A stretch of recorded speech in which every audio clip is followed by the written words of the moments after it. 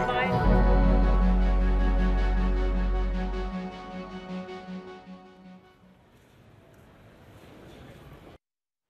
Good morning, good afternoon, and good evening. Shout out to APJC for all of you that have joined. Thank you. My name is Molly Doss, and my pronouns are she, her. And along with my co-host, Mark Murphy, we are the outgoing global co-leads for Cisco PRIDE. I want to extend a warm welcome to our Cisco LGBTQ+ and ally family from all over the world, as well as those joining via YouTube. And for the first time ever, we are streaming live via Cisco.com. This is our 9th year broadcasting live, and this is actually our 3rd year broadcasting live and having an APJC specific event. We started out 3 years ago in Bangalore, India, when Amendment 377 was repealed, and we've been carrying on ever since. We're so grateful for it. We're so honored to be here with you today, which is a result of a lot of hard work from across Cisco, all driving an inclusive future, and it really does take a village, y'all. I mentioned earlier that Mark and I are the outgoing global co-leads for Cisco PRIDE, and later on in the broadcast, you'll get to hear from one of our incoming global co-leads, Zilma Lang, along with Jennifer Rideout. The both of them will take over the baton, and it's just time for us to step aside and let these two new amazing leaders take our community to new heights, and we're so excited and grateful for it. And over the past 2 years, it's been my personal privilege to serve this Cisco PRIDE community.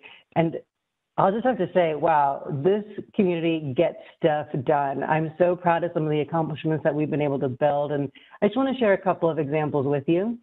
For instance, in terms of building community, one of the things that Mark and I set out to do was double the membership of Cisco PRIDE overall globally. We also wanted to acknowledge that we have diversity within our organization. So we created safe spaces such as transitioning safe spaces, as well as the parent ally group, leadership cohorts, and so on. And we had a specific focus on making sure that we're extending our reach to being more inclusive and aware of the needs of our APJC community. And we're so glad that we're here all together today, and that we're able to actually have a specific event that works with your time zone, that works with your morning and not everybody else's. In addition, we wanted to make sure that we're celebrating the spirit that we always embody in terms of giving back. And for that, we accelerated a lot of LGBTQ+ charities to be matched for Cisco donations. And we created a LGBTQ+ Bright Fund for Cisco employees to donate towards. And then last but not least, and this is something that's super close to my heart, we created an allyship training program that's available to all Cisco employees via Degreed, so that we can all grow in our allyship together, as well as pick and choose the types of learnings that we find might be more important to us or might be more relevant based on where we are and how we grew up. And no doubt all of these efforts are interconnected, and our hope is that all of this collective work creates more space for our voices and our experiences to be shared, so that way we can bring our whole selves to work and we can actually be authentic leaders in the workplace, which is actually a key theme for today, and we're so excited for that. Before we move forward, I just want to share a couple of housekeeping items. For those of you logged in via Cisco TV chat, please actually share your messages through chat, share your questions through the Q&A panel, participate in those polls. Again, that's Cisco TV specific. For those of you watching via YouTube, please feel free to use the messaging platform within. And for anyone who wants to share this on social platforms, remember hashtag Cisco Pride and hashtag We Are Cisco. And Mark, I'd love to hand it over to you to introduce the rest of our program. Hello, Molly, and thank you so very much. For everyone, my name is Mark Murphy, and my pronouns are he, him. This year is thankfully different from last year, as there are bright spots in front of us, thanks to COVID-19 vaccines being administered around the world. However, keeping it very real, the pandemic continues to ravage many parts of your region in the APJC space, including India, Brazil. Other parts of the world are still struggling. So if Molly and I may take a bit of personal privilege, we ask everyone to please send healing thoughts to those previously and still being impacted by the COVID-19 virus. This past year challenged many of us, as I said. Nearly every one of us worked from home. Many of us simultaneously looked after ones and educated our children. Many of us were also isolated for weeks or even months on end. And yet others had to go back into the closet because they were living in unsafe spaces. At Cisco, we are talking about burnout, and it's no wonder people are feeling this way. For our leaders, we're having conversations and recognizing that burnout shows up in many different ways. And it's important for us to have our antenna up, not only for ourselves, but also for others and our teammates and our colleagues. Some things that we're asking people to pay attention to. Be real. Be honest. Set boundaries. And for your team, have a conversation about how best you can support them. How best would they like to be rewarded? Do things in the immediate, especially with all of us being so virtual. We wanted to take this opportunity today to have a conversation about professional development and success as a way to take care of ourselves. We are looking to insert energy back into our lives and to focus on ourselves and our professional development. We should all thrive at work, not just simply survive it. Molly and I set forward a plan to focus on additional time and energy on professional development as a key pillar for Cisco Pride. Building on the foundation of our Cisco Proud mentoring program, we put together 2 cohorts of out LGBTQ plus colleagues. Taking our cue from the Connected Black Professionals Inclusive Community, we wanted to encourage our out LGBTQ plus employees to have a safe space where we can just encourage conversations to discuss topics around their career growth, including sponsorship, mentorship, advocacy, and even how does someone become a vice president? Which gets us to today's event. Regardless of who we are, if we can't see ourselves in the mirror of leaders at executive levels, advancing in our career feels limited and possibly unlikely, living as our true selves. As our LGBTQ plus community knows, we have a much more complex relationship in this regard because simply looking in the mirror doesn't always reflect back someone who looks like me. We have to take the extraordinary step sometimes to live as our true selves in declaring our LGBTQ plus identity. One final note, as I too step down as the global co-lead of Cisco Pride, I want to share a couple things. One, for the APJC audience, I am so thrilled that we started this journey 3 years ago. Last year, April, I was to have been at Tokyo Rainbow Pride. We were talking about being with you all in Australia this year and other parts of the region. We'll get there, and I look forward to seeing you. But my final words, I send you all my love, I do, my well wishes, and most importantly for me, my passion to continue the work to power an inclusive future for all globally. With that, here's what we have in store for you today. We will first hear from our executive sponsor. We have 2 extraordinary external guests, our executive leadership team sponsor, and a wonderful Cisco panel today. With one minor change, Molly is standing in for Jeff Campbell, who is making great things happen in our Washington, D.C. office with our CEO, Chuck Robbins. So let's get started. I am so pleased to introduce our Cisco Pride executive sponsor, Brian Maddox. Brian, over to you. Hey, thanks, Mark. And I'm just trying to think how I'm going to ad hoc this one for this evening. And welcome and good morning to all of you within APJC. And Mark, Molly, I'm going to personally miss you. But you know what? Maybe next year we bring you back in as guests in some sort of format, because we got to one up what you guys are about to see today. So it's I will tell you what, I had a really hard time working the rest of the day after I went through this conversation. So I hope that you guys find it as fruitful and as energetic as I did.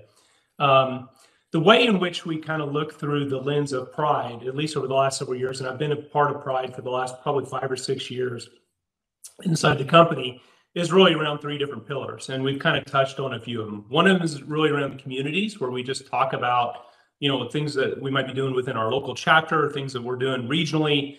We might have global events such as this. And that's a great forum for us just to collaborate and come together and have conversations, hard conversations, easy conversations, and so forth. The second pillar is really around that professional development. And I think Molly and Mark have done a phenomenal job over the last 3 years. Everything from our early in career and how we're thinking about hiring all the way through to, first line managers coming in and getting that opportunity to get mentors and sponsorships and that type of stuff. And I hope we continue that journey. And then the last one is really around allyship, which I'm also personally heavily weighted towards. And I think, from my perspective, all of us are born without blinders, but somehow through our journeys in life, we create these different points of views and blinders. And in a lot of cases, if we can get proximate with inclusion and diversity and different types of minorities or ethnic backgrounds or sexual orientation or whatever that might be, we start to realize those differences actually create more power. And the uniqueness of all of us is actually which is what's so great. And so when I think about allyship, it's really around our teams having an opportunity to lean into the experience and understand pride and some of the other inclusion and diversity efforts we have. And then from that, my hope and my desire would be that goes back out into the communities, whether or not those communities are your customers or your partners or the communities that you live within. And I would like to see all three, and then obviously that expands globally. And then maybe the last thing before I send it over to our distinguished guest is Mark. I am going to miss that very first meeting we had in San Jose in Building 9, and then I also remember this wonderful event that we did 3 years ago, where you were standing on stage in Bangalore with so many of our friends. And my heart and my prayers go out to all of you guys in that area of the world right now. And it was just a phenomenal event to see yourself and your partner get to participate in that in Bangalore. So our distinguished guest, without further ado, is Kara Swisher. I can't believe Mark actually got her to get on stage with us and help moderate this panel around professional development. She's very distinguished in so many different ways. Not only is she's part of the editor-at-large at the New York Media. She has the podcast Pivot, podcast Sway. She's interviewed Bill Gates. You name it, Steve Jobs. I mean, she's been there, she's done it, right? And she's been inside of the tech for a very, very long time. And if that's not enough, she's also writing another book on the internet and the digital era that we live within. And so with that, I would love to turn it over to Kara, and we will start the moderated panel. So my pronouns, if it's Silicon Valley people talking, it's either jerk or savior. So people have an attitude about me in Silicon Valley. Not VCs, I would be jerk. Probably tech workers, savior. Anyway, it's actually she, her. So they asked me to come here to talk about my background. I'm going to read you what they said. Her story and background, why visible leadership in tech is important, observations of great leadership in our community, what she has seen evolve over the years, Kara's call to action. I don't really have a call to action, but I'm going to start with that one, actually, because I really do think as I look across, diversity issues and what's going on right now, especially related to LGBTQ issues, it's really been actually quite disheartening over the last year watching all these anti-trans bills work their way through state legislatures across the country. It's just the latest attack of it's mostly the GOP. It is the GOP across state legislatures, which makes it very dangerous. And it reminds me a great deal of the marriage fight that went on many years ago, which we all take for granted now. But at the time, since I'm a super old person, it wasn't at all possible to get married, and it was very difficult to be gay.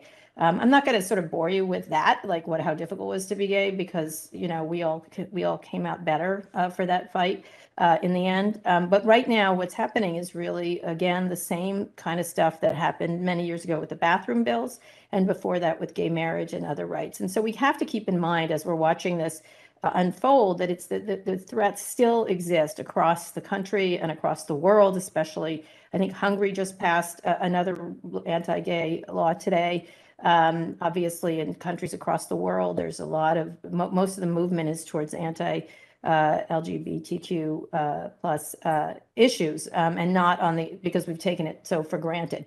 So my call to action is to not think that we have any kind of status that is permanent, no matter how many marriages we have, no matter how many children we have. But at the same time, I really believe quite a lot in forward momentum of this. I'll give my background a little bit, but the way I believe it is that I keep having children, and I keep getting married, and I keep having children. So I've only been married twice, so it's not like I'm some people, but I have a lot of children, and I keep having them because I really do believe in families, and I also believe in gays and lesbians being prominent and present in ways that are example setting. And largely, I'm growing an army that I call Militia Etheridge, and so when I need that, they will be here. All my children. That is a joke for people who are not allowed to joke on the internet anymore. Maybe. In any case, I started off in journalism, and I was already out when I was in journalism. Media was a really good place to be out. It wasn't something that you suffered for necessarily, and in fact, it was actually a help in some ways, in a lot of ways. And so I experienced most of my being closeted when I was younger. But I wasn't particularly old when I came out. It was in my teens, and it was a difficult journey at the time because there were so many family issues. Were mostly the big things I had faced, and I worked in media and mostly covered things that were not related to the subject, and began covering tech in about 1993 or 92 when I was covering AOL. And one of the things that I did like about covering tech was that it was also a place where a lot of gays and lesbians first were able to reach out to each other in settings that were less dangerous. Although some might say some of the stuff going on is quite dangerous. You see some of the rhetoric, and it is. But at the time, it was really hard to reach out to people, to meet people. It was much more furtive. And the web and the internet provided a way for people to find each other in ways that never existed before, and was a real boon to gays and lesbians. It's one of the things I liked about it. One of the early companies I covered was in Washington, which Cisco knows well, AOL. Actually, I covered Cisco when there was the outage and stuff. That was 150 years ago. But that's when I first ran into Cisco, because it was making all the routers and things like that. But one of the things that was really interesting was that the companies were embracing, especially AOL, their gay and lesbian customers, in terms of providing chat rooms and the ability to do so. They made investments in Planet Out and places like that. And it was a really fascinating time, because one of the things, gays and lesbians were an integral part of the building of these social media networks, not Facebook of today, but the early days. And so it was a very important group of people that were using it and were early adopters. And so I paid a lot of attention, and in fact ended up marrying the CEO of Planet Out, who later on went on to Google. But one of the things that was critical, as Steve Case talked to me about, was the idea of people reaching across geographies, reaching across time zones, reaching across ability from isolation to reach out to each other. And gays and lesbians were one of the prime examples. He had two examples. One was gays and lesbians. The other were quilters, which could have been there was a Venn diagram there somewhere where they belonged together. In any case, he was always pointing them out as groups that worked really well. In the case of the quilters, actually, he had me come in to AOL because they all met. He flew them all in person, and they had made a giant AOL quilt for him. But one of the things that was important to the company was to be able to find groups and be able to meet and get on. And obviously, a lot of the early innovation in communications, including dating, were gays and lesbians. And of course, Planet Out led the way, gay.com, and many others, way before a lot of the current dating apps and things like that. These were content sites. These were abilities to chat with people. It wasn't just dating, although that was certainly part of it. And it was really heartening to see, because it was so out, and as opposed to most people's lives at the time, which weren't. One of the things that I remember my ex-wife saying was that she used to give speeches, and she used to say, "We have 63 members in Vatican City," which made me laugh all the time. but they had members everywhere in the world. That was her point. But it was her favorite thing to say, which it made everybody laugh. It still makes me laugh. Anyway, so I continued to cover the internet. And one of the things that you started to see was the weaponization of the internet tools to hurt groups, marginalized groups like gays and lesbians. And you begin to if you're allowed to have a tool, which was a tool for LGBTQ plus people, and it certainly was, to be able to get out information, to be able to talk to each other, to be able to meet. It also became a weaponized tool because, as Brad Smith from Microsoft says, something's a tool or a weapon. Any technology is a tool or a weapon. And in the case of the internet, it quickly became clear that some people were using it for weaponry in terms of hurting gays and lesbians, spreading false information, attacking, threatening, and things like that. So just the things that had been a boon can also be something that's dangerous for people. And that's sort of where it shifted rather significantly in the coverage I did of these issues. And gays and lesbians were among the people I covered, but it was a lot of different marginalized groups. It was always the same thing, which was spreading false information, demonizing people, using these tools to recruit negativity and negative things, and to recruit people into this way of thinking. And it wasn't just limited. It was all kinds of bad information about AIDS issues, all kinds of information about lots of things, about I can't even remember what that, making people not gay anymore, that group of crazy people. And so one of the things I'll remember from several years ago, I was at YouTube, and I was talking to Susan Wojcicki, who was the CEO of the company, and she was talking about a real problem she had, where they had a very anti-gay a person on YouTube spewing all sorts of crap, and they were trying to figure out how to shut it down if it crossed their lines. And these people were not capable of debating massive social issues, as you've seen. They don't have the skills necessary to deal with what they have wrought. Nonetheless, she was really concerned. She was asking me, we don't know what to do, because it's sometimes we're waiting for him to cross the line, but he hasn't yet. And then I was like, what's the line? And we were talking back and forth. And one thing this guy did when he realized he was in trouble, and he was crossing a lot of their rules that they had put in place, which are enforced rather not well, I would say. She said what he did is he took his information and he made it into ads. And then he sold them because it was an automated system. So his information became ads, and then the ads went on gay and lesbian sites. And at first I was like, oh, that's clever, that awful human being, what a clever, awful human being. And she was like, it's really hard to stop that because it's in an automated system, but it started popping up on all kinds of normal gay and lesbian sites, anti-gay advertising on gay and lesbian positive sites. And so I just didn't know what to say, because to be able to police this is really difficult and really hard. And I do have some sympathy for these companies. At the same time, I've been quite critical of how lax they've been.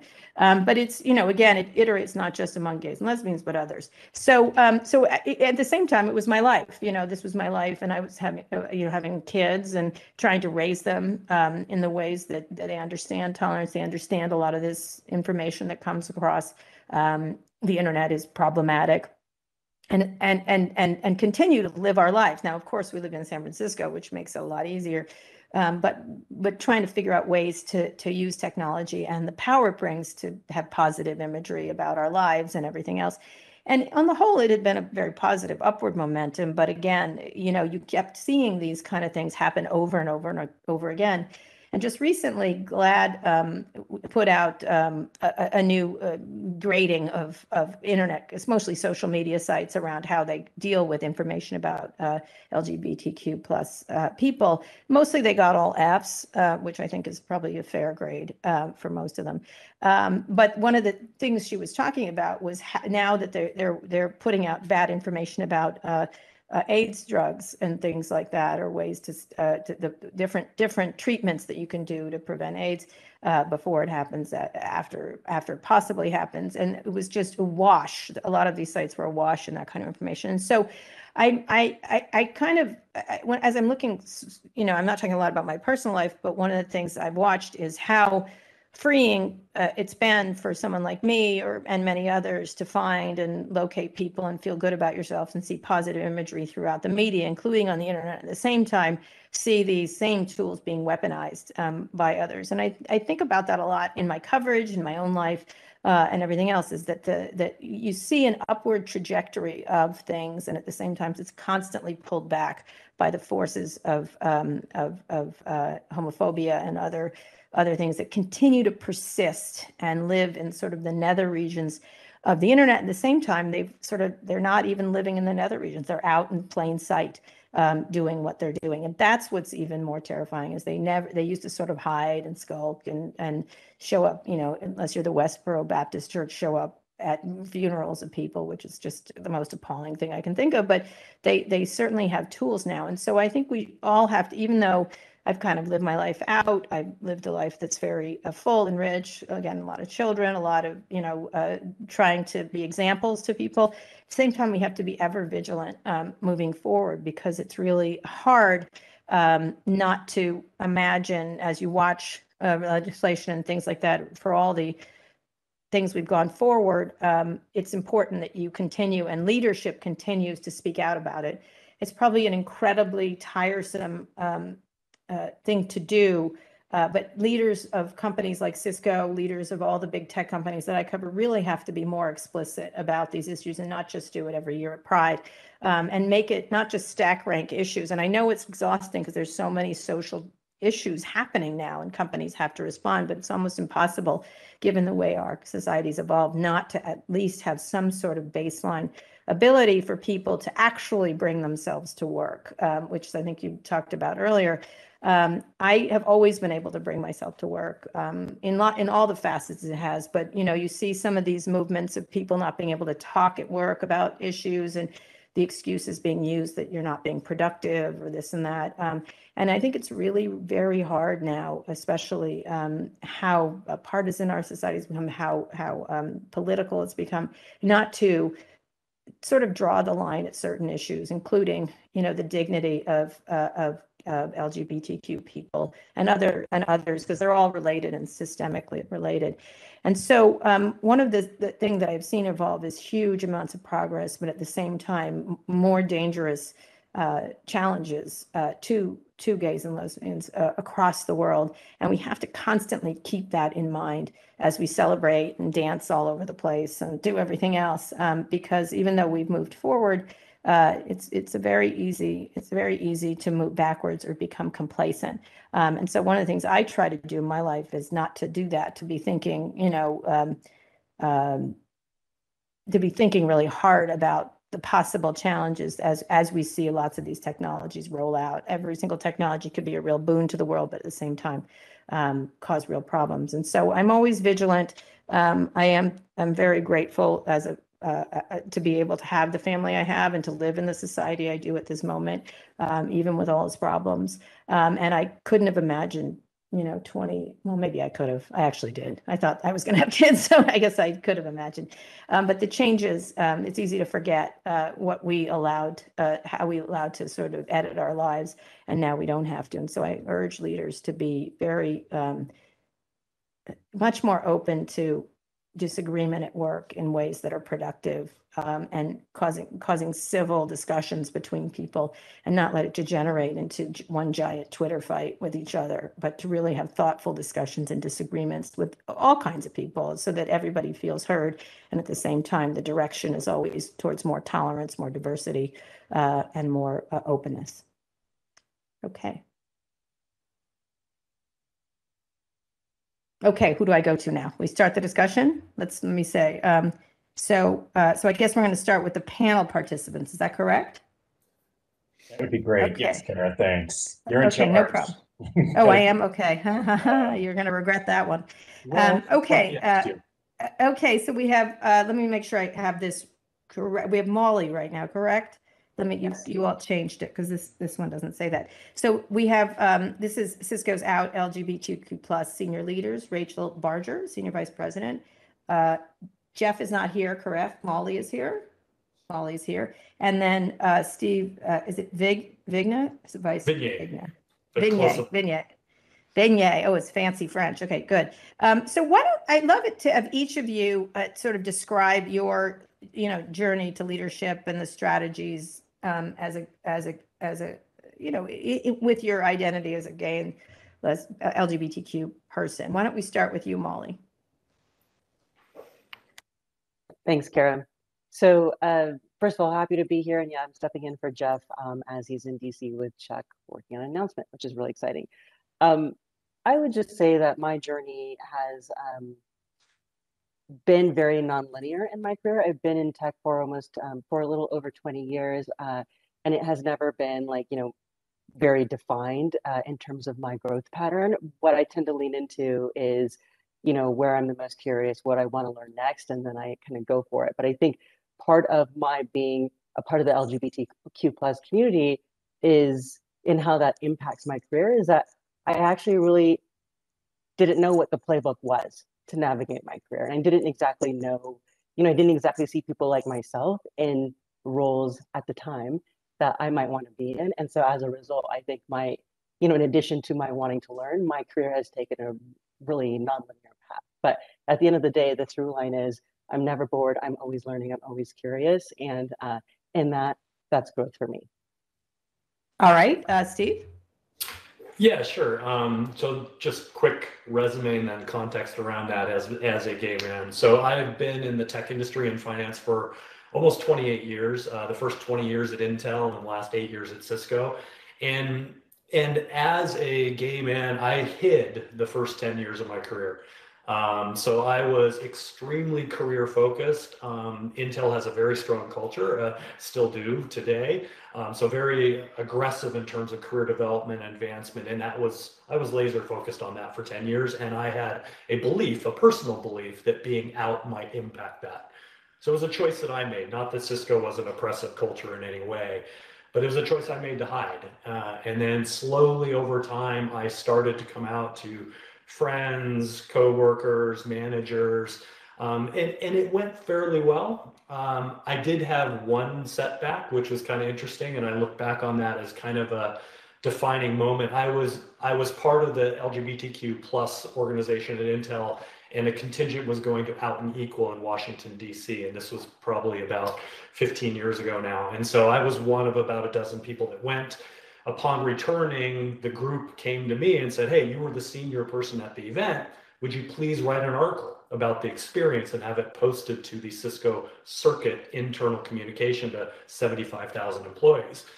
I took a big gulp and said, okay, I can do this. And then I happened to be discussing with my boss at the time, and her feedback to me was, Steve, do you want to be known for your work or for that?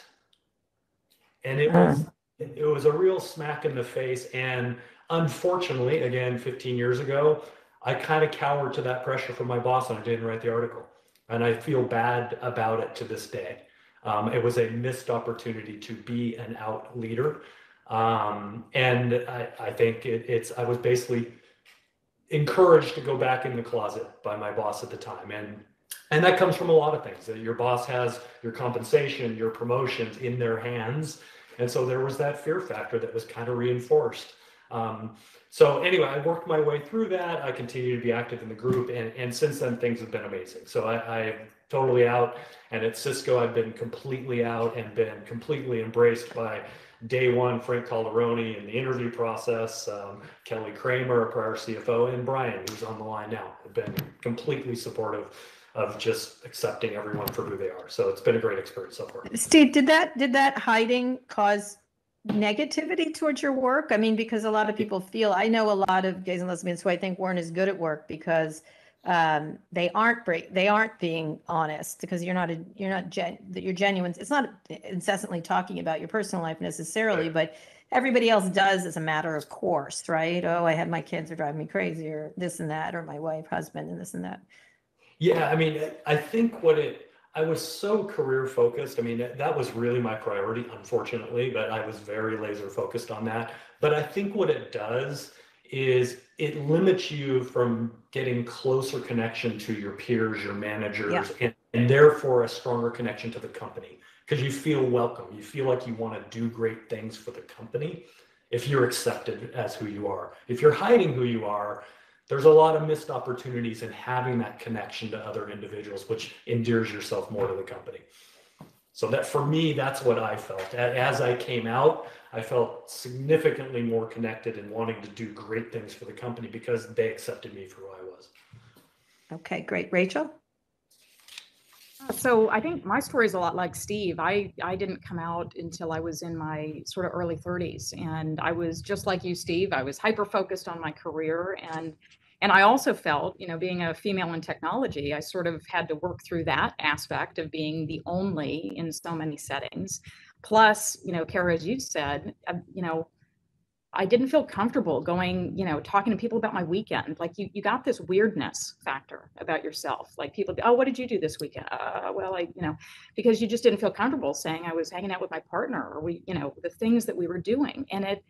And, you know, I really do feel I progressed well, but in leadership, I think that's when it really hits home. Like you have to be your whole self and your full self to your team and your authentic self for them to buy into what you're asking them to do and for you to really create those connections. And it was actually, you know, my spouse, she's Australian. And I met her in 2008 when I feel so lucky that I got sent on an assignment to Australia, met her. And then as part of my career journey, I was asked to move back to the US.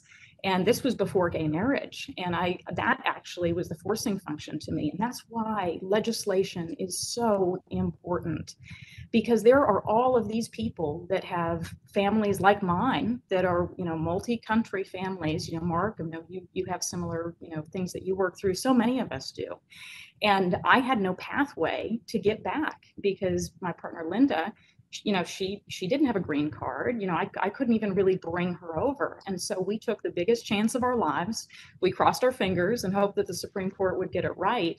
And we moved. And I actually, believe it or not, you know, I sort of am higher on the risk tolerance, you know, aspect. We bought a house in DC and we moved. And that actually made me speak to my boss. And it was such a funny situation. I was sure it was going to change our relationship. And he was so welcoming to me. And he embraced Linda as part of his own family. And it was just such an opening. It just was such an opening experience for me. And I don't want to pretend like it's this fairy tale because there were a lot of really difficult aspects along the way.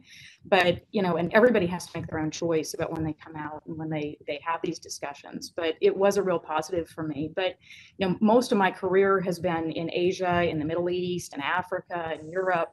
And I think it is something that, you know, as part of my leadership journey, how do I continue to connect with people that have, you know, various cultural beliefs? You know, how do I work with my team in Indonesia and continue to be myself? Help them to understand I am who I am. Help them to understand, you know, I am a good person. I'm here for them. I'm here to help them. But also understand when I'm meeting with customers or when I'm doing various things. If I'm in Kuwait, if I'm in Oman, you know, I'm going to act a little bit differently. And I think that's the aspect that all of us have to continue to work with. And again, why legislation and working through that and being on the forefront of it is so very important. So let's talk about that idea of self-editing, because I do think it's a negative thing. You know, I have been out since forever because it was exhausting to lie. I actually, but the one point in my life when I wasn't was I wanted to join the military. My dad was in the military. And it was, you know, don't ask, don't tell. And by the way, it's not just Republicans. That was a Bill Clinton special, right? And I wanted to ask, I wanted to tell. It was like, this is ridiculous, but I really very much wanted to serve in the military and wasn't able to. And also I was thinking about joining, you know, the CIA, and it just was hard. It was hard at the time back then, less hard now, but still an issue for sure. And so one of the things I remember thinking about that when that couldn't happen at the moment, actually you just get kicked out because I would tell, was the self-editing function. And so one of the things I've tried to do is not edit, and you were just talking about when you're in Kuwait or things like that. And I'm thinking of a time when I was with, you know, it was interesting because when you look at things that are positive and what are negative, like often, and it's always VCs, I'm sorry to say, you know, I'll be at a party and they're like, that girl, Kara, don't you think that girl is pretty? And I'm like, still a feminist. Like you have to it's like, I can't, no, I'm not a guy. Thank you for that. You know, and I'm not a piggish guy like yourself, because most men are very lovely, most men, not all. And so talk each of you about self-editing. I'd love to hear from each of you about that. why don't we start with you, Molly? Yeah, I mean, I think what I didn't mention earlier is that, it took me, I would say, until I was in my mid-30s to come out. And it's because I just frankly didn't feel safe from a career perspective to be able to do so, and like make sure that my career would be compromised for it. And so all the while, up until then, I had been self-editing. And it's like, number one, that's cognitive load. Number two, like to your point, Kara, you just suck at work when you're self-editing, for lack of better words. And the minute I came out, even to like 2 or 3 people, was like the minute I just started landing more and more wins, and like there is a business case to like being out. But I'll just say that like being able to be out and relieve myself of self-editing, it's kind of like this act of unapologetic and wild self-care. It's like, this is making me sick. This is creating anguish. This is hard. And this is like not just like affecting my ability to like drive like some really great wins at work, but it's also just, I don't feel well. And for me, that was kind of like this turning point where, one, I'm going to stop doing it. Two, I actually felt like I needed a really big change in my life in order to actually stop self-editing. So I actually left Cisco. And this is my second rodeo back at Cisco. And I left Cisco for 2 years. Didn't go too far. I went to NetApp, and I decided, listen, I'm just going to be out. I'm just going to be like who I am. And it was fantastic. And the minute I decided to come back to Cisco was when I decided, in every single interview conversation, I'm going to make sure before I even get the job that I employ some aspect of reverse interviewing and come out myself, and see if like, that hiring manager's head explodes, because if it does, this is not the right role for me. And I've managed to be just delighted every single time about how immaterial my identity is to the job, which is awesome. But that's my story on self-editing, kind of my journey. Steve? Yeah, sure. I mean, I think most of us talk about self-editing, hiding who you are and what you did on the weekends. It's not fun. And it is exhausting over time. And the big one for me is, as I said, I think it holds you back from being connected to your coworkers, your managers, and your peers. And you're being robbed of the depth of those relationships and how positive that can be. And a couple examples that I'll share, this is kind of the benefits of not self-editing. My business partner is Jonathan Davidson, an ELT member, and he's aware of my husband and Javino, and I was in a meeting with him in this past year, and my voice was horrible, and he's like, "Oh my God, Steve, you sound like Batman." I am Batman. I mean, I sounded horrible. He's like, "Wrong." And I shared with him the prior night, my husband and I had to make the very painful decision to pull the plug on his prior partner, who was gravely ill and on life support, and I was a wreck. And Jonathan recognized that. He knew I was able to share that with him. And the next day, flowers showed up at the house addressed to my partner and I, or my husband and I, from Jonathan. That was amazing. I mean, that is an example of not self-editing and just saying, "Oh, I had a bad night," and have Jonathan thinking, "Oh, my finance guy is off today and not doing a good job," versus me being able to be truthful. He understood what was happening, and it strengthened our relationship, and it turned into this kind of beautiful thing that I knew Jonathan had my back, and he cared about me as an individual. So that's the benefit of not self-editing. And the other quick one, more on a lighter side, Brian Maddox, who's on the call, he knows my partner Javino well, and we all ride Zwift, which is a cycling simulation tool. And Brian's always asked me, "How's Javino doing? Is he caught up to me on Zwift?" Because you have different levels that you ride. So it's another connection point to my boss. Because I'm not self-editing, it just creates this, again, kind of this trust, and therefore this commitment to Cisco because I don't have to self-edit. So that's the positive of not self-editing that I've experienced. Rachel? Yeah, I think 100% self-editing. When I stopped self-editing, I became a better leader. I was happier in all of those aspects. But I also think there's an aspect of owning your power, right? And also, where are you comfortable with your journey and what you're doing? And I think there have been times, I'll be completely honest, that I did not feel safe in a particular country I was in, or in a particular situation that I was in, being my true self. My rule personally is, within my company, I am me, right? There's no apologies. I'm me. And I think it's so important because I want everybody to know I'm your sister, I'm your cousin, I'm your neighbor. This is, it's not that in so many areas that I've worked in the past, people might not have ever think that they've interacted with somebody that's LGBTQ, right? But by being me, they have that experience and they can equate that with me and get a better understanding. But because I'm on the sales function, I'm also responsible for helping my teams to execute transactions. And I'm never, what I try to do is if people ask me about my life, I'll say my partner, right, or my spouse or things like that. And if I get a sense that they're open, then I'll talk more. But I do try to be, I try to look at it as to what am I trying to accomplish out of this, and is that person even going to be open and in a headspace that they can even understand, and just trying to understand that balance. But I completely agree with you, with all the panelists. It's something that we have to work with all the time. And to Mark's earlier point, it's something that you have to make decisions about. People can't look at you and just make a determination. Yeah. I've always found that being out it's the only way to go. Even in, I understand of unsafe places, and there are, we live in this country where there's a possibility of violence, but not as in other countries where there's the probability of violence in certain countries, for sure, and especially around the leadership. So let's talk about that idea of leadership. We were talking about legislation and things like that. How do you assess the current sort of atmosphere for LGBTQ plus people? Because one of the, on one hand, again, there's just a poll out showing 70% of Republicans now agree that gay people should be able to get married, which is much higher than it's ever been, I guess, although the 30% is just still sitting there. And it reminds me of a relative of mine who, way back when gay marriage was first starting, and by the way, gay marriage isn't the only issue here, it's just one of the many. He said, Kara, I just want you to know, 50% of America doesn't believe in gay marriage. He was trying to make that argument. He's a very religious person. And I said, well, how did you lose that 49% so quickly? And he was sort of like, what? And I said, it used to be 99%.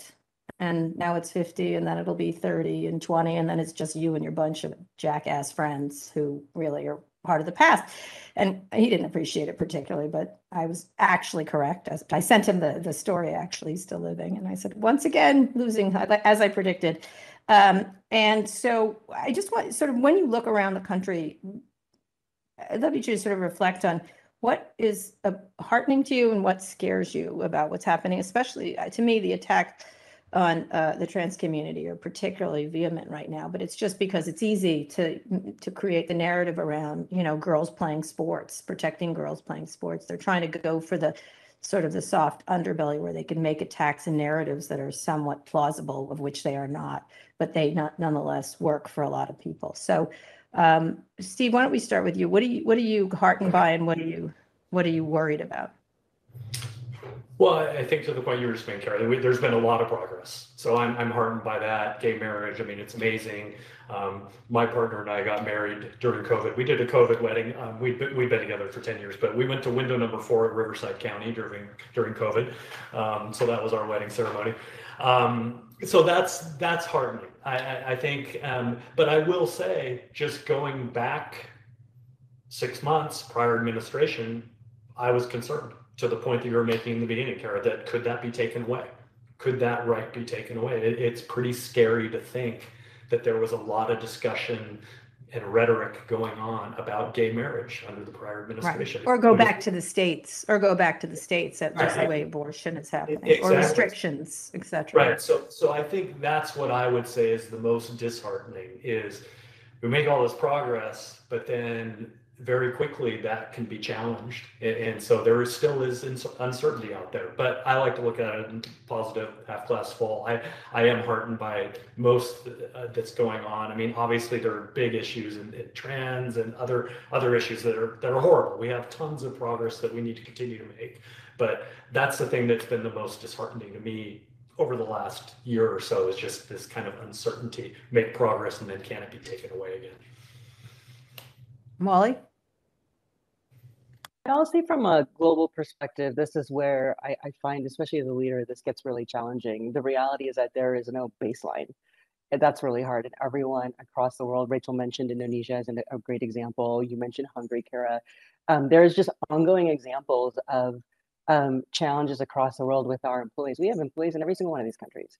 And the legislation, and whether it's at a local level or a country level, or even just the kind of unwritten quote unquote legislation that's just from a very kind of cultural context, like just makes things really hard, and it really impacts the livelihood of folks in those areas. And so I think like there is stuff like that's definitely happening in the States, and we have to take care. We have to participate as much as we can in legislation, because for sure it's going to impact the folks we work with. But this is what's hard for me, is being able to manage the global nuance, the cultural nuance that like, and there's no consistent experience here.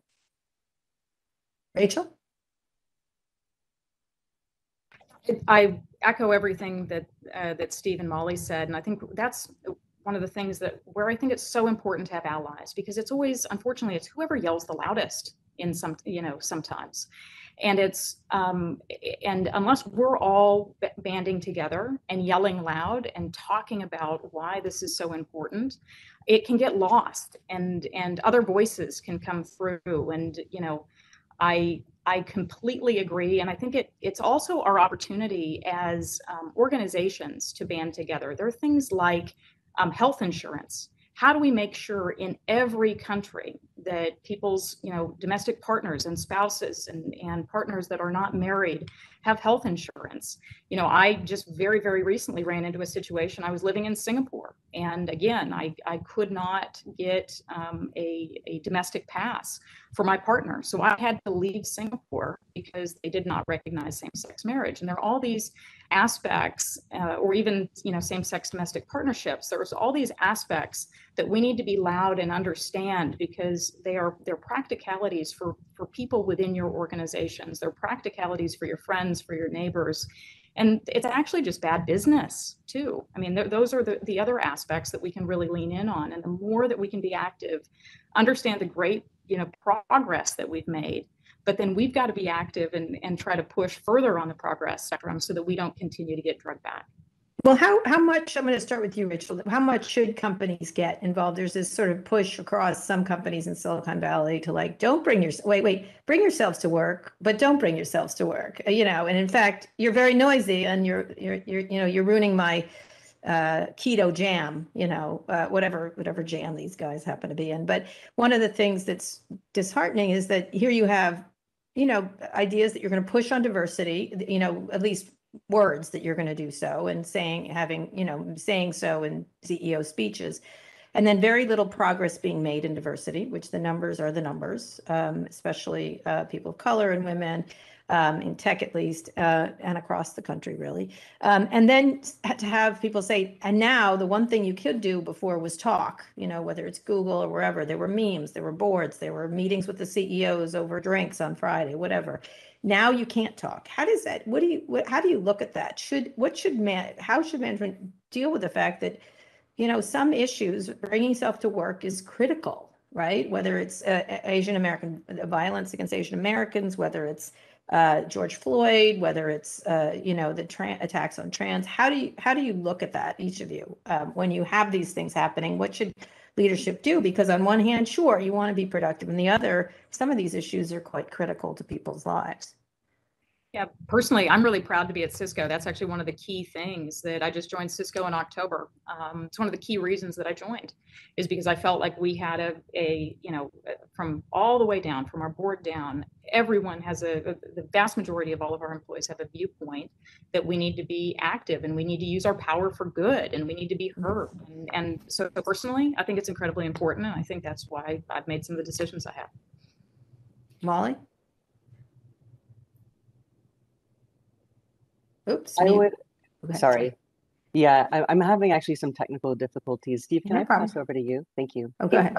Yeah, no problem. Yeah, I mean, I completely agree with what Rachel said. I mean, Cisco has been incredible on the social issues over the last year. I mean, Kara, you probably are not aware of all that Cisco has done but the company check-ins that we've had with Chuck and the entire leadership team, race issues, just, I mean, you name it, across the board, they have not shied away from a single one of these issues. I used to lead, I recently passed it off to themselves, but the African American Mentoring for Finance, I used to lead that. And we had a lot of discussions about how amazing it was that Chuck was addressing these issues head on. So I think Cisco as a company has done an incredible job in terms of addressing these issues with their employee base, and educating their employee base, having the tough discussions with their employee base. And then externally, I think we put our money where our mouth is in terms of putting dollars behind social justice issues. I think we were one of the first, a handful of first companies that were actually doing this. And even to the point that we were pissing off some investors that were saying, why would Cisco go do this? And we basically said, tough, this is what we believe in. So I think Cisco has really shown some guts in this space. Unfortunately, I think a lot of this change needs to be done legislatively. And I think that's harder to influence. I mean, not impossible, but it's harder for a company to influence. Do you have any, do you put any stock in the idea of it getting too, hot at work? I hear a lot of complaints from, I was just at something the other day and some, I guess Slack, people were complaining about Slack and that people were mean to them. And I was like, suck it up. You haven't gotten feedback forever. And now you're actually getting feedback, some of which is going to be stupid, some of which is very smart. But I think powerful people should always suck it up, when they're getting criticized. How do you see it? But do you see any negatives in the ability of anybody to say anything at any time?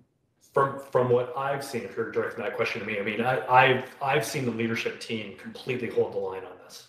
Yeah, they're taking a strong stand. They're having these tough conversations, and if we're getting flack back from the employee base, I think they've done a great job of educating people, focusing on it, and even to the point of there's a chat room that goes on in each of these company meetings. Our HR partners basically even came up with a scale of dialogue. Hey, this is kind of, you're getting in the red zone. If you're talking about these things, this is orange, this is yellow. I may be butchering the scale, but the point is they were educating the employee base how to have a productive conversation on these issues, which is amazing. Yeah, which is difficult when people are angry. Molly, can you comment? Yeah, no, I would completely agree. I think the fact that we actually have social justice outcomes or actions, that anyone, in the industry can actually go to our website and check out like what we're actually doing. We're putting pen to paper, which I think is really important, because what that means for us is that we're driving a programmatic approach for social justice, based on a variety of dimensions, whether it's human rights, whether it's investing in HBCUs, and so on. And I think that's really special that I haven't seen out of other organizations as much, to be honest. I will just say, like, what you're leaning on is allyship. And there is this aspect of, allyship, advocacy, accomplice, but regardless, just be fearless and relentless in your allyship, do the work.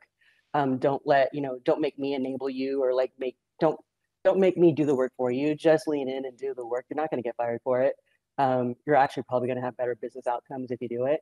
And there is value in learning and asking them questions. If you actually want to know more about our community, I ask them questions all the time, and I'm a part of the community, and that's a form of my allyship as well. So that's kind of where my head goes.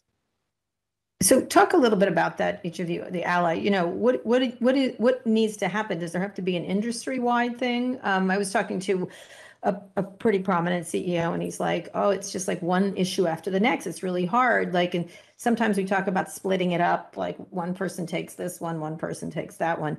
But how can allies work together more effectively if that's the case? Because it can't just be, one company doing better while, I don't know, Facebook over here is not monitoring this kind of, this AIDS medicine stuff they're not monitoring is really quite dangerous, what's happening.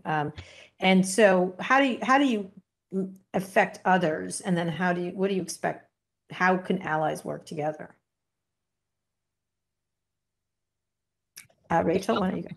Yeah, sure. I'll jump in. So I think unfortunately, right now, I think a lot of it is grassroots, but I think all of us have friends in the industry. And that was one of the things, and I'll refer to Singapore again, a lot of the multinational corporations really banded together to try to push around some of the issues that we thought were incredibly important for our employees, a wide variety of issues. And I think that when we do that, we don't all have to be in the same industry. In Singapore, we were actually, a lot of technology was banding together with a lot of financial services and things like that, and some manufacturing. So I think the more we can take that step and make that outreach and to try to bring commonality across companies and try to do things together, it's incredibly important. And then I'd also say allyship within our own company is so important. There are so many people out there right now today that are, maybe watching this, maybe they're not watching this, that maybe they haven't come out yet, or maybe they haven't felt comfortable yet. And by just taking that action and helping people to understand that you're an ally, by creating that space for that person to have that conversation, or by saying something in a conversation that shows that you're open to those kind of things, gives people confidence. And it's all about making people comfortable and making people comfortable that they can be their true self, no matter what it is, no matter what type of diversity or what type of thing that they want to talk about. The more we get, better discussion happening, the better things are going to get for all of us. And so I just really ask for all of our allies. I try to do that for anyone in my teams, whatever the diversity spectrum you're on. How can we make more open space for people? Steve? Sure. Yeah, I think externally, Rachel touched on most of it. I do think Chuck is a well-connected CEO. So I believe he is making a lot of connections that will create these ally relationships cross company borders. So I think he's demonstrating a lot of leadership there, and I think all of us as individuals have a responsibility to do that as well. I still talk to prior colleagues at Intel, and we share kind of what's going on there, what's going on here, and try to get some best known methods going across companies. But that's more grassroots. So I think that's kind of the external ally piece. And then internally, I think as my couple of things that I think are important for allies are, as a manager of employees, I think you need to get to know your employees. You need to, if you ask and you create a kind of a safe environment where people can share, I think you'll be surprised how much people will share, and you'll get to know your employees, and that will create more allyship with your managers. And then as an individual, you have to share of yourself. You have to be an open individual, sharing who you are, all aspects of your life. And I think you'll find that people will seek you out if you do that as an ally. I can tell you, as I've come out over the years at work, I've had a lot of people come to me just for one-on-one mentorship, and then also other leaders in the organization. And these are kind of funny conversations like, yeah, Steve, you're gay. My son is gay, and this is kind of what he's doing. So it's created these kind of connections to people, and therefore it kind of creates this grassroots allyship. Just by being open and sharing of yourself, and then trying to get to know other people. All right, Molly? Yeah, I would echo all these sentiments. I think that, here I am, gay woman of color with ADHD. Hi, I need lots of help. And so I think allyship is really just about being a good human being. Mark and I call it the Don't Be an A-hole platform. But it really is just all about recognizing the humanity in all of us, and showing up vulnerable if you don't know how to be an ally. I think that's super important from a leader perspective.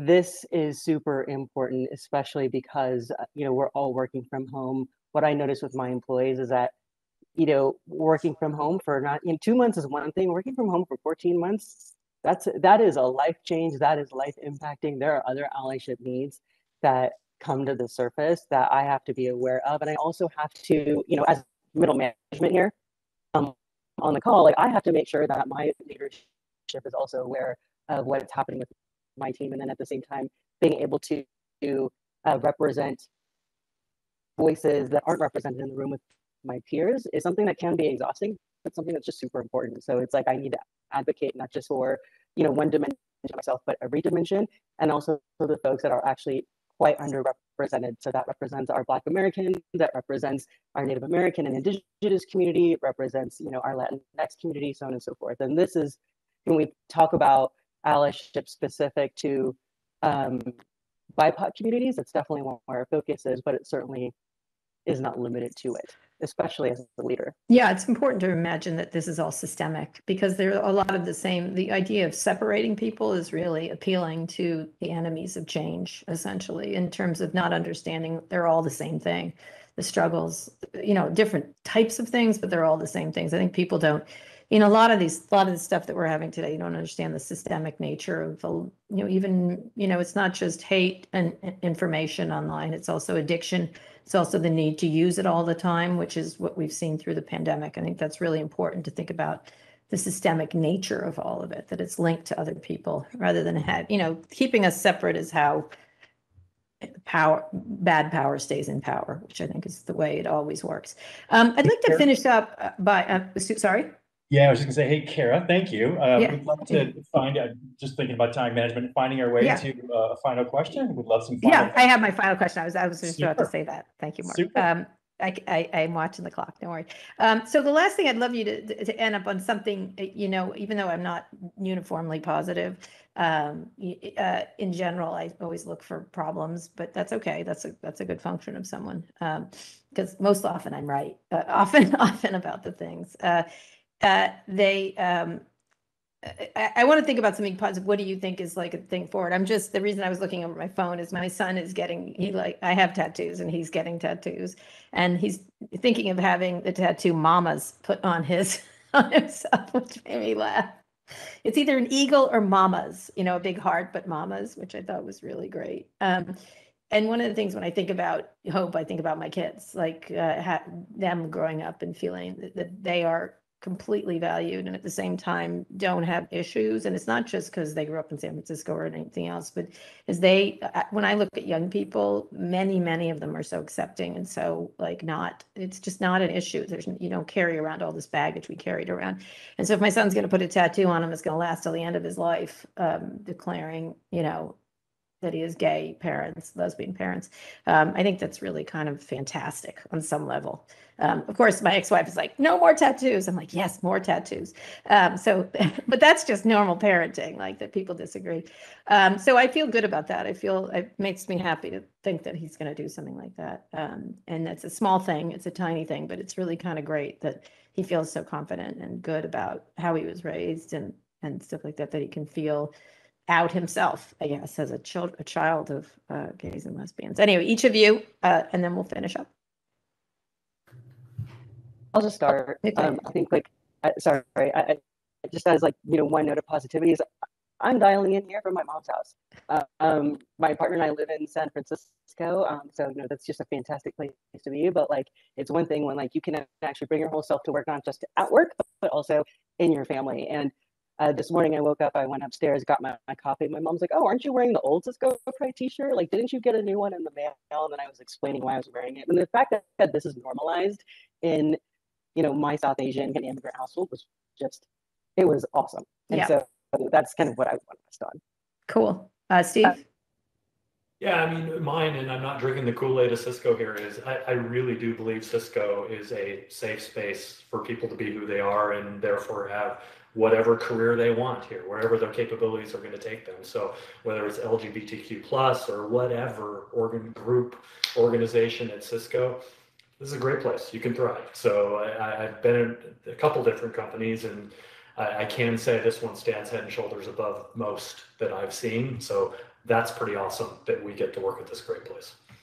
All right, Rachel, you get the last word. Yeah, the same as everyone else. I mean, the amount of change that's happened in the last 10, 15 years is immense. And that just gives me hope that provided we all stay vigilant on it, the amount of change 10, 15 years from now is just going to be mind-blowing for all of us. So that's what I'm positive about. Okay, great. All right. Thank you guys so much. I really appreciate the conversation. I got to go. I actually going to interview Anthony Fauci, so I got to get ready to do that. All right. Thank you. I have a lot of questions for him.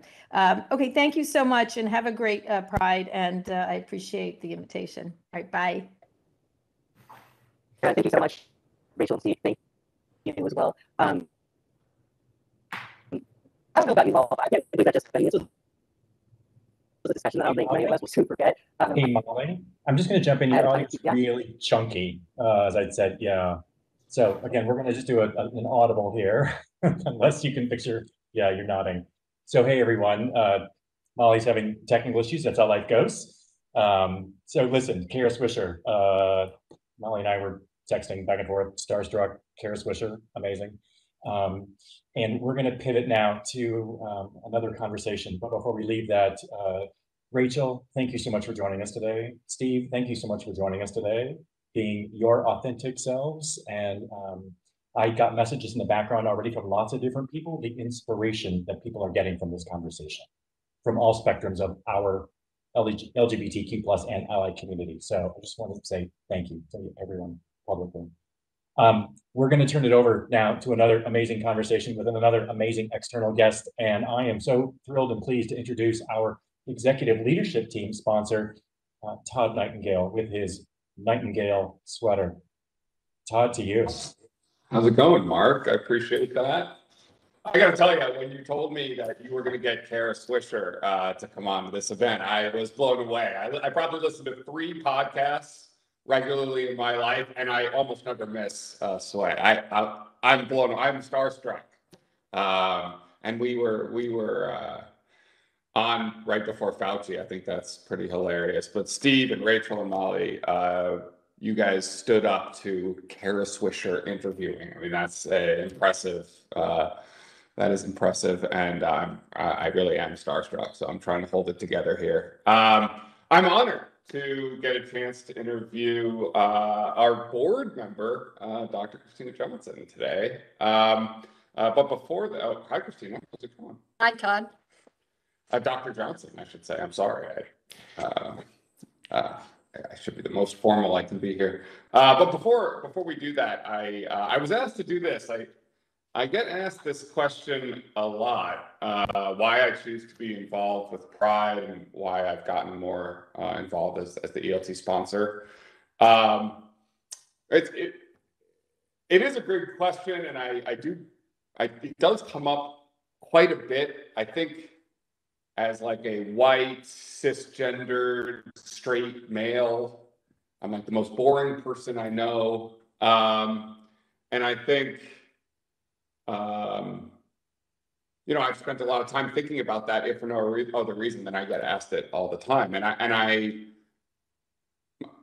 have some experience with the community. My best friend is gay, and I've seen people struggle coming out of the closet, both personally and professionally, and many times in very different ways with very different concerns. And so in thinking about this, I think why I've always been passionate about this, I think what it really came down to was this. In my career, I've always relied sort of heavily on building teams. I love teams. I'm building camaraderie. I'm building community. And in doing that, I've relied on bringing my whole self to work. And for a long time, I never thought twice about that. And having learned more and more about the LGBTQ plus community, and thanks even to folks on the call here like Mark, who have helped me learn a lot over the last few years, understanding what it's like to not be able to bring your whole self to work and not be able to rely on that. Until we're all able to bring our whole selves to work, we're not building the most inclusive community possible. It's both a business imperative and a moral one. And it's something, this idea of being able to support every single person to bring their whole self to work is so important. And it's something I am passionate about,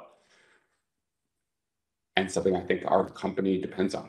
And that's really why I think everyone should be an ally to this community. We shouldn't be asking me why I'm an ally. We should be asking everyone why they aren't. But many people are, so maybe that's a better question too. Anyway, thought I'd take the opportunity to try to answer that question.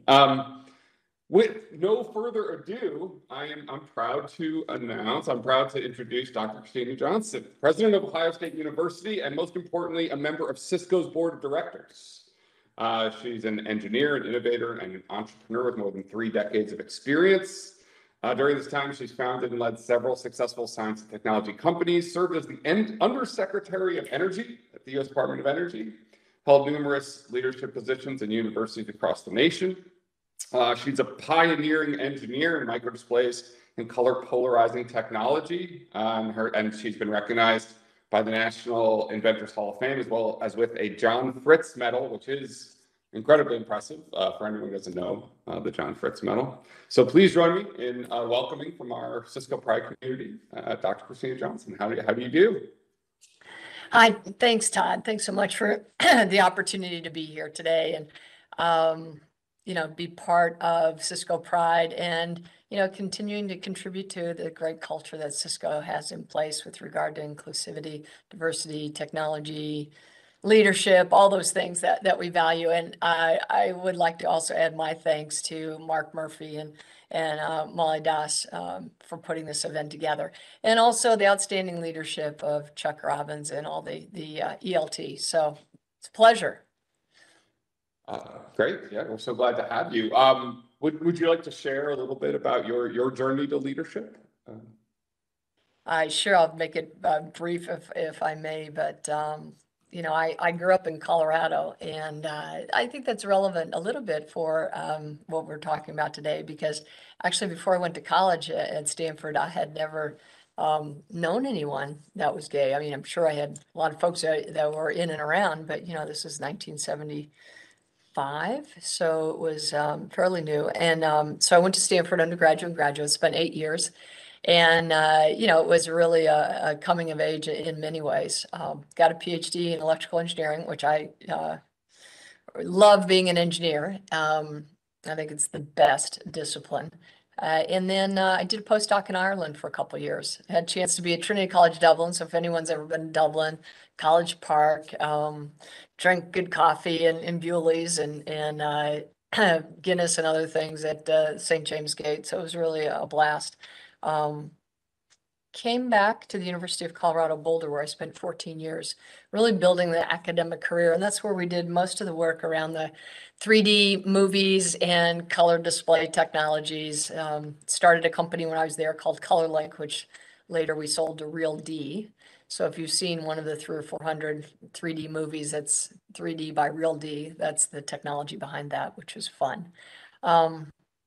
And then, had established a center, a cross-disciplinary research center. So that's one of the major themes that have changed during the 30, 40 years I've been in academia, is that when I started out, it was like one research project, a few graduate students, and you're by yourself, to building a team, a big team, big tent, get a lot of different chemists, physicists, engineers working together. And that was a real turning point in my career, is the ability to lead that and get an opportunity to deal with a lot of people from different disciplines and backgrounds. From there, I went to be Dean of the Pratt School of Engineering at Duke, which was fabulous, and then Provost at Johns Hopkins. And then Todd, as you mentioned, the Undersecretary of Energy in the Department of Energy, which I have to say was the first time, you go in and you get the interview for, this is a presidential appointment, right? Consent by the Senate. And, you go through and you ask everything, and at the end, they say, well, is there anything else you need to know? Like, they want to know, do you smoke? Do you drink? All these things. You go, yeah. Or no, I mean. And then they said, well, is there anything else? I said, well, I'm gay. And they said, oh, that's awesome. I have to say that was the first time that it was a bonus, right? It was the first time and that was 2009. So that's a bonus, though. That's great. It was a bonus. It was really great. And then, so I was Undersecretary of Energy. We had the American Recovery and Reinvestment Act, which, clearly the infrastructure bills and the Endless Frontier, now the Innovation and Competitiveness Act, are I think, in part built on the success of seeing what you could do with, at the time, it was only 800 billion. But we had 36 billion of that to invest in energy efficiency, renewable energy, carbon capture and sequestration, nuclear energy. And it was a really invigorating time, because we had to get out $36 billion in peer-reviewed great projects within months. And so we just worked so hard. It was really awesome. The whole country came together, really. We had 2,000 interviewers from universities all over the country. And that was during the time that Steve Chu was Secretary of Energy, and then Ernie Moniz came in afterwards. So that was part of what I worked with great people like Matt Rogers and the Recovery Act. The portfolio was about 11 billion, and it covered everything from renewable energy to Yucca Mountain. So it was a really large thing. I think the most important thing that we did when I was undersecretary was write the Strategic Technology Energy Plan, which was a step-by-step over 40 years of how we'd get to 83% reduction in greenhouse gases from 2005 level by 2050. And today, you know, I look back and sometimes give a talk and said, this was our plan, this is what we've done. Where were the successes? What policy helped us get there? What do we still need to do? So it was really an important opportunity. So when I left after the midterm elections, that position, I got really energized about what could we do to create, be part of that roadmap and that plan. So I formed a company in hydropower because hydropower was on the roadmap. And we built that company. It's called Cube Hydro. I started in 2011. I sold it a couple years ago. And we actually built enough clean energy to power 150,000 homes. So that was, and we used machine learning in order to optimize the kind of resources and clean electricity we'd get out of the turbines. So that was really kind of fun. But I really wanted to go back to academia. So I said I'd make this short, so I better cut to the chase. Anyway, was a chancellor of the State University of New York, missed being on a single campus. And so almost a year ago, about a year ago in a week, I was announced as the 16th president of The Ohio State University. And if you look over my left shoulder, you'll see a diploma. That's actually my grandfather's diploma when he went here and graduated in 1896. So it kind of comes full circle. And I love being part of the academy. So it was during the time that I left the Undersecretary of Energy position, started my own company, that I got a call in 2012 from none other than John Chambers asking if I'd become part of the board. And that was phenomenal, you know, to be part of such an incredible company and to be a member of the board. I'm still floating from that call, which was really key. So that's how we got to today. It's such an honor for us to have someone on the board who has so much public policy experience, as well as is an engineer. And I apologize if I wasn't clear about you being the president of the Ohio State University. If I didn't get that right, yeah, that's on me. That's on me. No, it's great. Should be watching more football. So, look, we don't get to talk to too many board members too often, and we are getting proximate to our LGBTQ plus leaders. What's it like? What are your responsibilities on the board? What's it like being on Cisco's board? Well, it's been a phenomenal 9 years, and part of what board members do, of course, the most important thing that a board will do is hire the CEO. And so we were part of the team that hired Chuck. Was great, obviously doing fantastically, and as a successor to John. So that's one of the most important things, and it's to provide, advice, judgment, oversight for big acquisitions, and so really be there in terms of background and leadership and finance and governance, diversity, sales, marketing. My role in particular, I look at R&D. And I think about how are we developing talent. We have a fantastic, as you all know, head of our Chief People's Officer with Fran Kasudis, and we just couldn't be happier with really all the things that she is doing and bringing. I've had the opportunity to look at some of the innovative work that's being done both on the technology side that connects people, as well as what we're doing to develop people. So I think those are some of the things that we all have a series of skills. It's like a matrix. And so I try to bring that perspective from government, industry, academia to the board. So that's, I think. Oh, awesome. So we were really, I think, lucky to have Kara Swisher here and talked to the team about bringing our whole selves to work. What advice do you have for community members on how to bring their whole selves to work and you know, maybe the challenges that might pose? Yeah, I was listening to the discussion. It was fascinating, and I think exactly right on. I mean, you have to be able to bring your whole person to work, right? Because you can't be someone different at home than you are at work, or else you're not giving 100% to the company, right? So, and that means the company has to create the culture that is welcoming and inclusive, which it has. And I know you all know this, that Cisco is one of the top places in the entire world to work, and it gets, 100 out of 100 points in terms of diversity and inclusion. And, it's very similar to The Ohio State University. We're one of the best places for LGBTQA plus places to go to college, and 5 out of 5 from Campus Pride. So I think I've been very lucky to be associated with both cultures that value and understand the value of diversity. So I think that's I thought that was exactly right. And if you start to self-edit part of your brain, it's not like there's this little part of your brain, which is, the LGBTQA part of your brain, and all the rest of the brain doesn't connect. It all connects. So when you shut down one part of your brain, you shut down that, important parts of it. And, I have to say one thing though, is when I was announced here, it really, I think someone in the last panel talked about the enormous change that's been made over the last 15 years, without a doubt.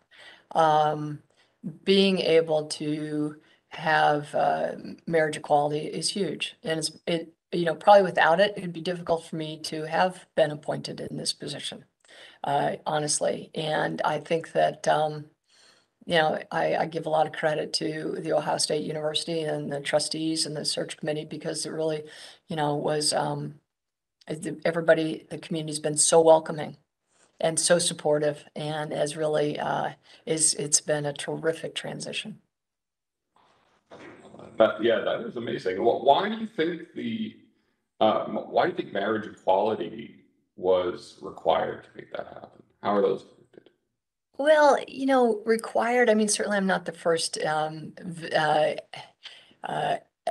LGBTQA leader,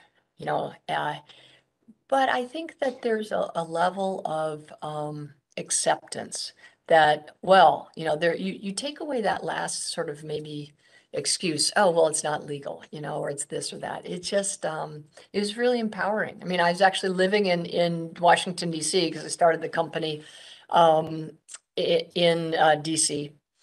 And I remember that night in June 2015. I mean, I remember the day because I was taking a call outside the metro, because I used to commute by metro, and everybody driving by honking horns. And I'm like, okay, Supreme Court must have made a little announcement this Friday. And then that night, the buzz all around town was, oh, we have to go to the Capitol. So the White House. So I texted a friend of mine who works in the White House, and I said, hey, Will, what's going on at the White House? Oh, well, we lit it up. And I said, well, what do you mean you lit it up? And I said, come on, you got to get down here. So it was phenomenal. I mean, everybody was there. And I mean, as we know now, even Michelle Obama slipped out, and at least some of the kids were there too. There were families and partners, and everybody's just celebrating. It was such a great day.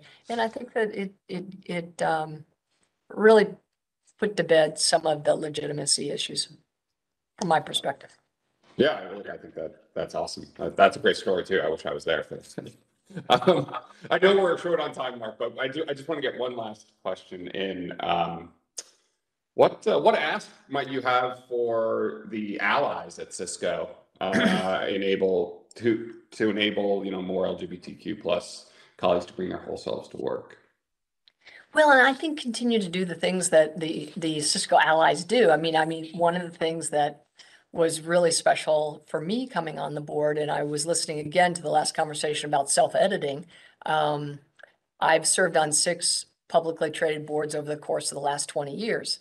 And there'll be board dinners, and bring your spouses or your partners. And when I was single at the time that I joined the Cisco board, but I met someone special who is now my wife, Veronica.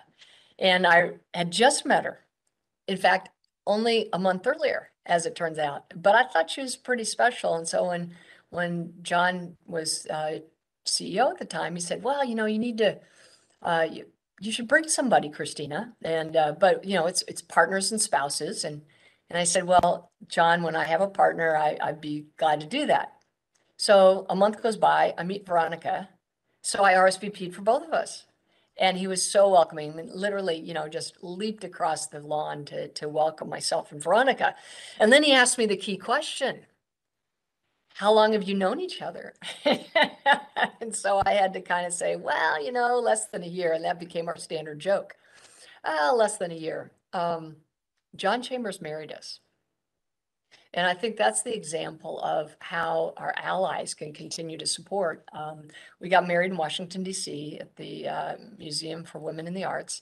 And John and Elaine came, and he was the minister, and he was fabulous, as he always been. And so I think that continue to build that inclusive culture, continue to ask about our spouses and our partners and our families, show your visible support, and call out bigotry of all kind. Just continue doing what we do. So that's what I would say, Todd. Wow, that is an amazing call to action. And John Chambers married you. That is amazing. I won't try to add anything to that. I thought that's an amazing call to action. I'll just thank you so much for joining us. And with that, I'll pass it back to the host. So thank you, everybody. And I'm super excited again to help us power an inclusive future for all. So thank you. Thank you, Todd and Dr. Johnson, Kara. Great conversation. I think we're all a little starstruck. Hey, everyone. Happy Pride. My name is Selma Lang. My pronouns are she, her, hers. And I'm proud and excited to step into the global lead role now with my amazing co-lead, Jennifer Rideout. Before we close, I'll be brief, but I'll touch on what's next for Pride at Cisco and some actions that you can take. First, we want to recognize that it has been a difficult year for LGBTQ plus folks around the world, and maybe especially in your region. We truly empathize with everyone who struggled and may continue to struggle. Looking ahead, you can expect a focus from Pride on intersectionality and exploring how our queer identities are intertwined with and impact the other parts that make us who we are. As we always have, we'll look to the community to lead us to the conversations we need to have so that we can in turn lead our allies in their journey to create a Cisco where we can all feel safe, welcome, and free to be ourselves. Quick actions for everyone out there in terms of what you can do: speak up, listen and learn, and donate and support important causes. The last thing I want to say is, of course, thank you. Dr. Johnson and Kara Swisher, thank you for joining us and leading us through the conversations today. To our Cisco leaders for sharing so openly and genuinely and generosity. Thank you to our Cisco Pride executive sponsors, Todd Nightingale and Brian Maddox, and our executive advisors, Daphne Milotti, Melinda Whitney Cox, and Norm DePoe, and all our other sponsors in the regions and the chapters. To the many people who helped make today happen, a huge thank you to all of you behind the scenes, and a special heartfelt thank you to our outgoing global leads for their dedication, support, and leadership over the last 2 years. Last but not least, all of you out there, appreciate you spending time with us to recognize Pride Month at Cisco. Thank you all for joining.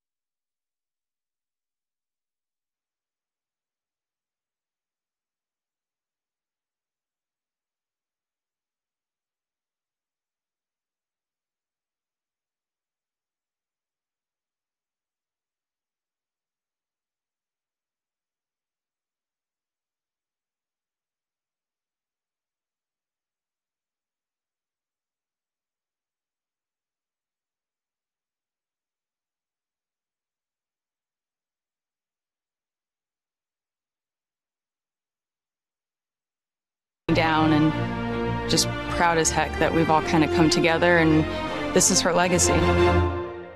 Between a family's loss and the fight for a cure, there's Casey Szymanski.